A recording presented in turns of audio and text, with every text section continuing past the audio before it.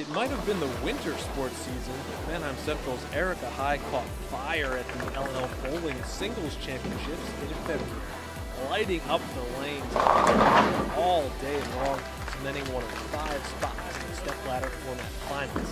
The odds were certainly against her. To claim the title, she'd have to win 4 straight head-to-head games against top bowlers.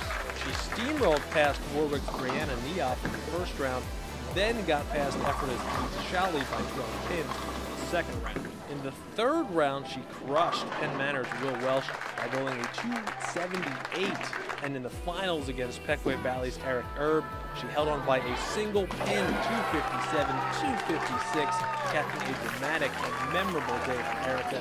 She became the LL Singles Champion.